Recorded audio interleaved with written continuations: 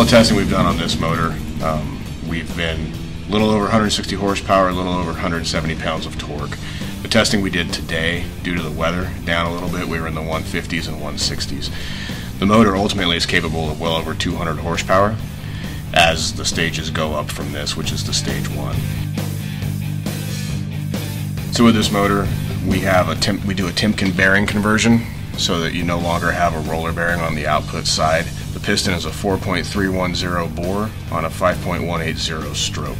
We also delete the cooling system that runs through the head. The stock motor for this bike had an oil cooling system that ran out of the cooler and into the cylinder head to cool the exhaust valves.